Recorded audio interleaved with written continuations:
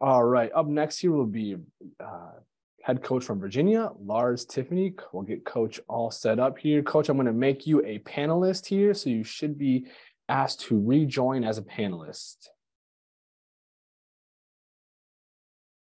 All right, we got you unmuted. All right, can we hear you, Coach? Give us a little test.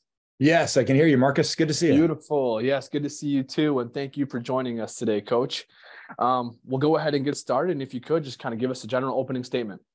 General opening statement. Yeah. I realize I can hear the other coach talking. So I'm not sure when Coach Corrigan will be watching and listening to me. So I'm going to be a little more guarded than normal. I've always tried to challenge myself to not be too boring and too basic with my commentary, but this one feels a little different with the other coach peering in. We are thrilled to be back here, and there's an expectation here that I get a little concerned about.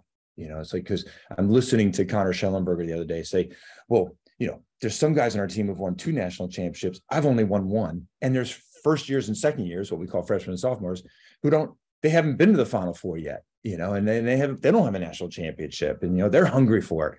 And I love that attitude. That drive and that nerve, really, to say that publicly. And it makes me a little uneasy, but I love that, because that is what we've established here, building on the tradition of what, way back to Ace Adams and Glenn Thiel and certainly Dom Starsia, and propelling that forward.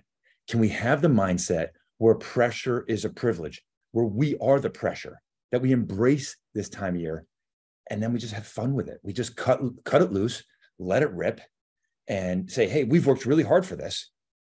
Let's have fun. Let's enjoy it. And the biggest stage is our stage. Awesome. Thanks for that, Coach. We'll jump into the question portion, and we'll start with Patrick Stevens. Lars, how you doing this morning? Hey, Patrick. Good morning. Wanted to ask about Grayson Soliday and the comeback that he had from his injury last year. How remarkable in your mind was it that he was standing out there on February 11th?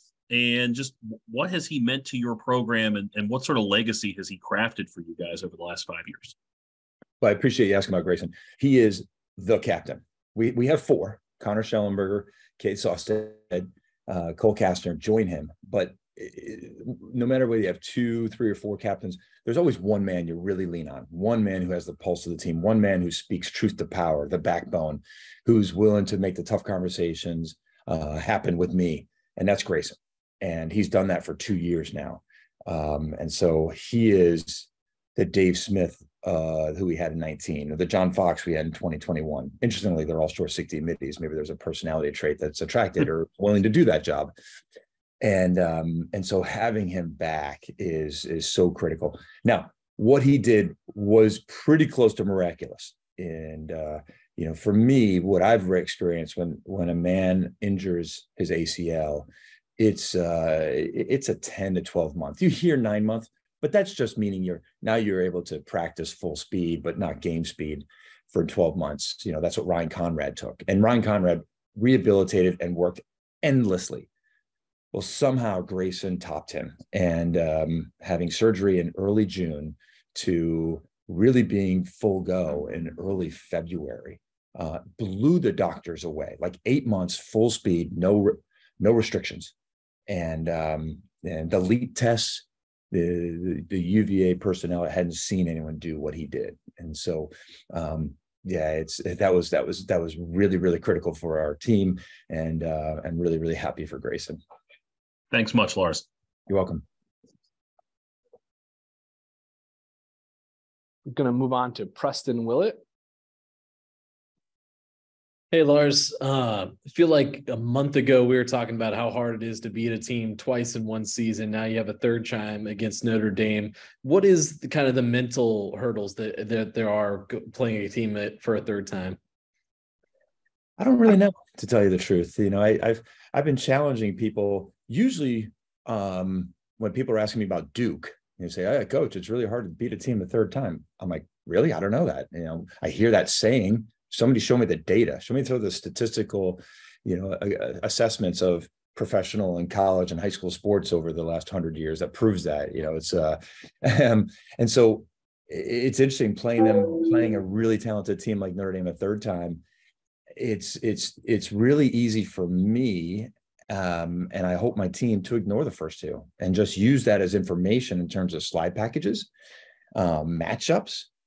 But I certainly know, our men know, those have been battles. They've been tie ball games, well into the third quarter, that we were fortunate enough to, the ball went in on our shots later in the third and early in the fourth to pull away and build up a lead. But, these are two really, really talented teams, are very evenly matched. So, the histories on these games, I'm trying to ignore. And hopefully you guys are asking me the same question on Sunday as we're getting ready to play a Duke team that we obviously don't have a great history play against. And I'm going to say the same thing. We're going to ignore the history.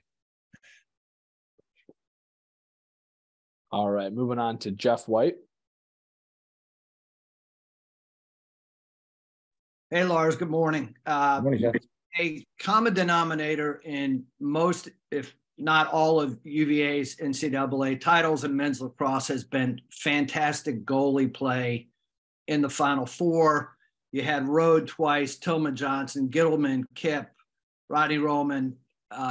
Is it almost essential, even with all your offensive firepower, that Matthew have a good weekend if you guys are going to beat these teams?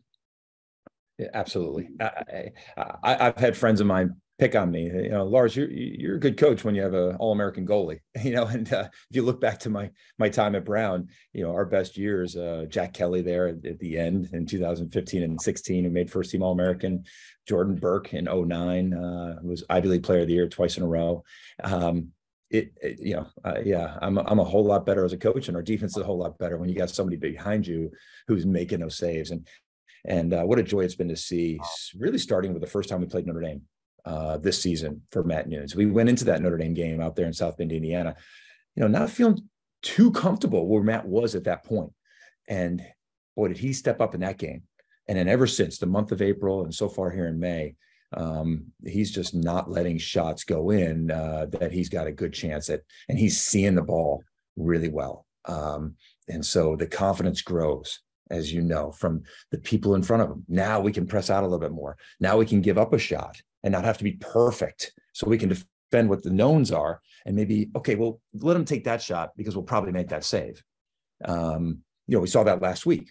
Tucker Dordovic scores the first goal left-handed. The first shot he takes left-handed, but it was through a screen. It was like an NHL shot.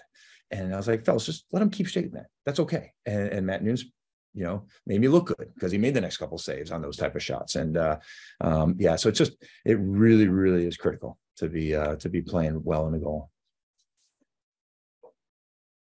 All right, moving on to David Teal. Lars, regarding your opening statement about the privilege of pressure, is that almost something that is department-wide at UVA, given all the national championships that are won? And how much interaction is there among coaches and exchange of ideas? I wish there was more. I will admit to you, during COVID, we had an incredible exchange of ideas, obviously all via Zoom, but it was like, okay, now we can take advantage of each other and really lean on each other. Whether it was women's swimming and diving and men's swimming and diving, what they do with recruiting and their social media. I remember women's volleyball had some great ideas for recruiting and official visits and mindset. I wish that we could have kept that going once we all got back to being really busy. There is some of it though. And there's like an underlying current without actual sit down head coach with all the meetings and assistant coaches. I wish we could do more of, but there is that, and I've heard George Jelinovich say, after we won the title in 19, is like, man, that Virginia's lacrosse winning one makes me know we can get back there again. And it makes me really motivated to do it again, and so, right, you see tennis doing it and swimming and diving doing it. And certainly Tony Bennett 4 years ago. Part of it also just helps you believe. But yes, pressure is a privilege is something that, something that we truly believe of men's lacrosse. and we've harped on. And I love it when coaches do once in a while come in and, hey, coach, I'm struggling with this. Bam. Hey, hammer that home. Turn the pressure from a negative into a positive. Say, this is why we got into this business. This is why your men and women joined your team, because they wanted to come to Virginia. If they didn't want pressure, they should have gone somewhere else. So I talk about it right from the recruiting process, that we're going to hold you to a higher standard with what you do academically and socially decisions, because I'm going to put more pressure on you. And if you're not ready for that pressure, then this is the wrong place, because our expectation levels are much different. And so we kind of embrace it, but then we turn into a joyful thing. Like, this is, let's embrace this pressure. This is what we dreamt about when we were 7 years old or 8 years old and out there with a stick or a basketball, dreaming we were making a game-winning shot. We wanted that pressure at that age. You want it now. All right, we got time for a couple more questions here with Coach. We're gonna start with Drew Brennan. Hey, Coach Tiffany, how you doing? Drew Brennan here from 1 Foot Down. Hope your morning's going well. Thanks for spending the time with us. In the last 21 games, Notre Dame is 18-3, with all 3 of those losses coming against UVA. And for the most part, your defense has held Notre Dame to under what they typically average from a scoring standpoint. What do you think it is about your defense that has allowed you to be so successful against Notre Dame from an offensive standpoint?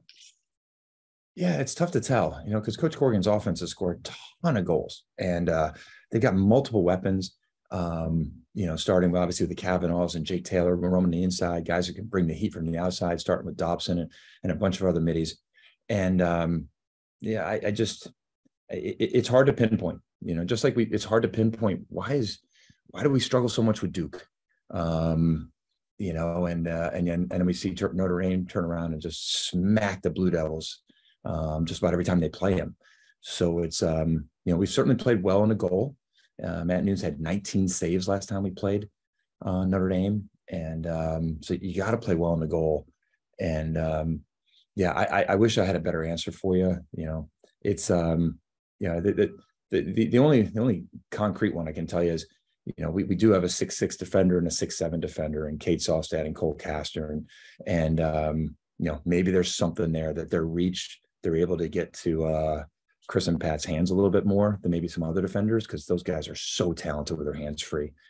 So maybe having a stick on those 2 gloves, but Notre Dame's more than just those 2 players. So whatever it is, we're hoping that mojo keeps going the Virginia Cavalier way. All right, we're going to close out with Coach Tiffany with Mike Barber. Hey, Coach, real quick, couple ones I got to fire at you. You said last week that this team was really good at changing a little bit so you look different for the opponent, but not changing wholesale so you confuse yourselves. How much does having older players kind of help that process? It's tremendously helpful. If I've got a younger team, and when I've had a younger team, if I try to tweak a few little things and all of a sudden I get the 1,000-mile stare or the really confused look back at me, I'm like, oh God, I have screwed things up. Trying to get a little more complex, and I've just this deck of cards is just falling apart. The house of cards, I should say. So when I've got an older team, you can say, hey, maybe in the clear, let's see if we can stretch over a little earlier, like we did against Carolina. And within about 2 minutes of 1 or 2 reps, they're like, oh yeah, I remember that. Okay, got it, good. And so it just allows us to be more efficient and to have the review be a little smoother.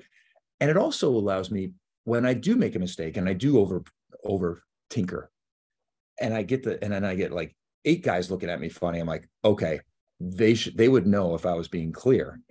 and that happened. We were getting ready for the for one of the games this year, and we had made a little adjustments and in the clearing and riding game, and I was like, oh boy, I screwed this up. Whereas if I had a younger team, I'm like, they just don't understand. I got to practice this more and more and more. And so again, that was great to have the veteran leadership, because then I was like, you know what?